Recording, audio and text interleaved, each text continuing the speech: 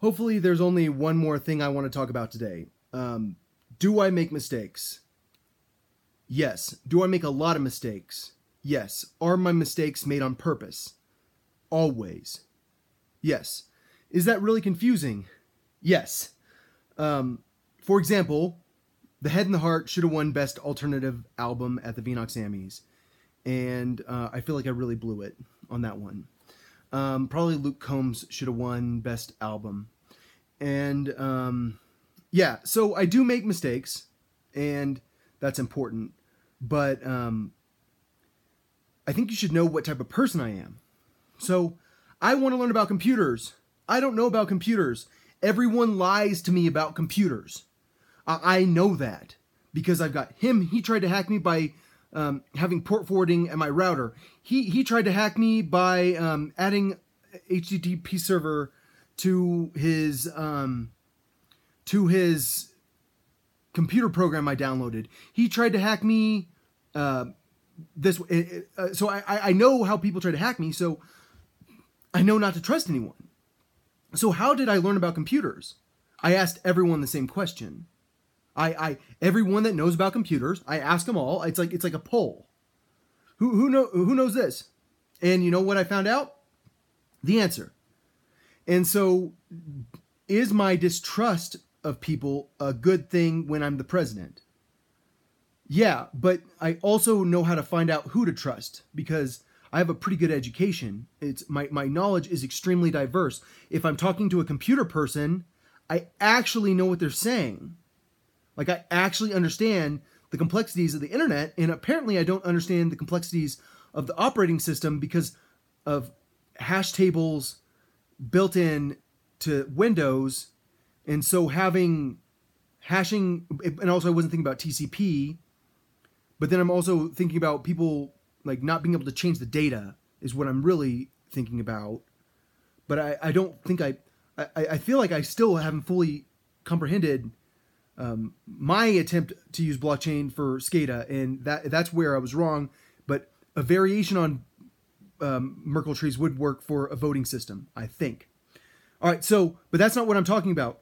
I'm talking about how I'm wrong so often, and how that encourages me to seek out information from a variety of sources. And the big concern is that a president can get really close with a certain source that has very, very, very strong interests in foreign business, in foreign corporations. Because are there more foreign corporations than American corporations? Yes. Are they super powerful and rich? Yes. Do they work with their governments? Yes. So is it pretty tough for an American to digest the problem with England being a burden on the American economy? It's pretty tough, but it's reality. So when I talk about a problem with sending a ton of cash to Ukraine and saying that's a bad business decision done by our Congress, do I think that giving cash is the same thing as giving weapons? No, because who lives next to a CIA weapons cache? Or I did.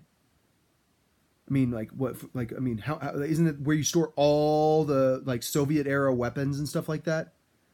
So I have no problem with distributing weapons as aid, but do I want to give you cash as aid unless there's a reason for it? No, and so I mean that's reality. I'd rather have like if you want my cash, you're gonna have to trade me for it. But like if you talk to me and you need weapons, like am I down to give you weapons? Yeah, that's different. But all I'm saying is, you know for a fact that I will defend the homeland. You know for a fact that I'm not going to trust my generals, and that's why I'm going to trust my generals. Because I might not trust that general. I want to talk to that general too. And I want to talk to that general. And I want to talk to that general. And I want to talk to that person that is a retired general. And I want to talk to that person with that intelligence agency. And I want to talk to that person. And I don't want them all to know that I'm asking them all the exact same question because I just want to see how they react to me asking them that question because I want to find out if they're telling me the truth. I mean, it's crazy how a person can, like, when you're in the spy world, if you trust people, you're freaking nuts. Because nothing is like it seems.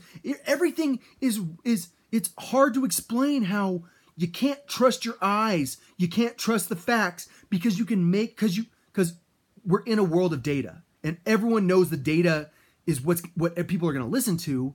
And if you know that, you can make the data tell you anything you want. But what I'll tell you is that what Americans don't understand is the importance of foreign currency.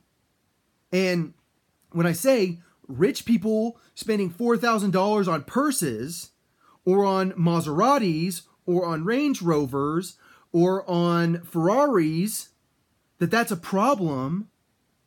It's hard to get that across to people's minds because they're like, well, I don't agree that it's a problem that we're doing so much business with the Europeans in the luxury good market, because you don't understand that, like, you don't understand how many blenders I can buy with your Prada shirt or whatever. I don't know how much Prada shirts cost with your Chanel purse.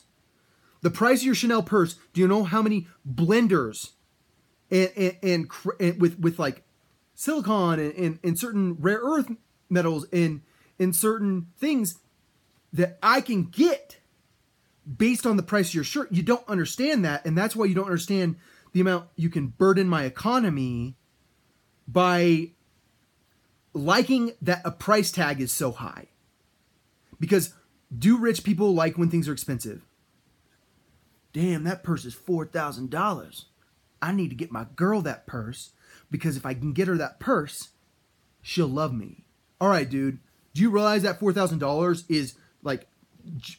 is there because they know you want to spend that much money on it? So all I'm saying is, I'm actually, like, no matter what you think about me, you know that I am focused on the big economy.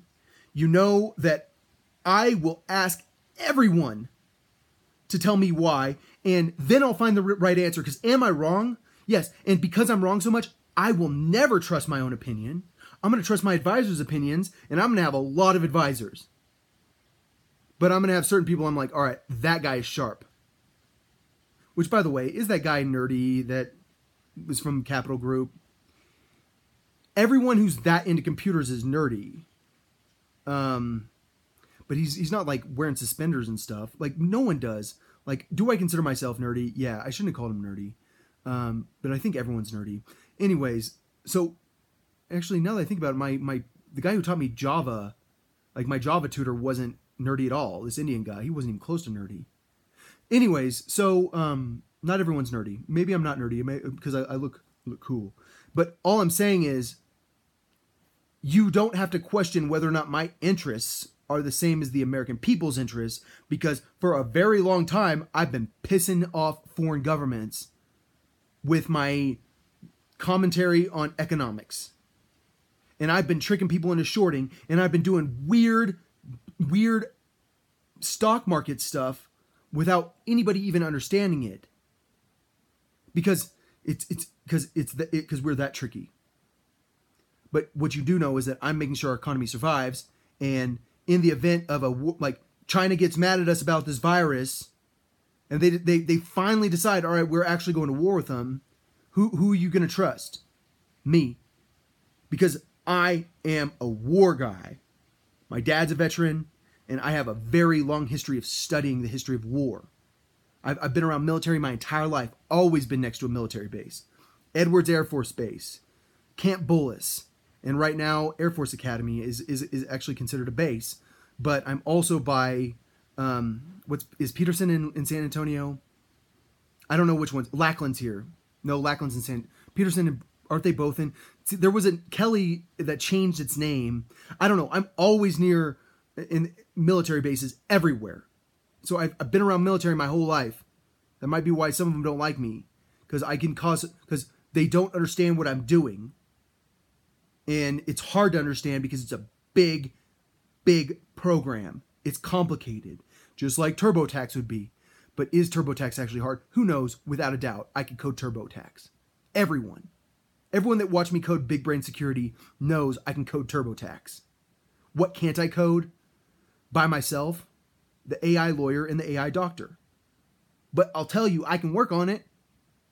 And the fact that I understand it means that I can actually get the things done that I'm talking about in my campaign.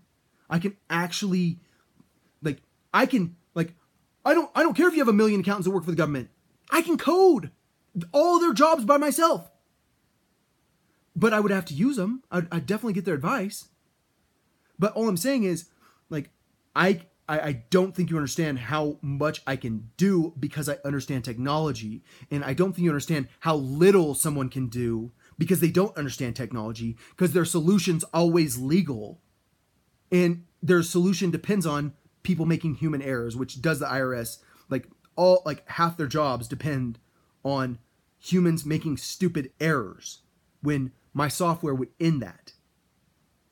Just saying.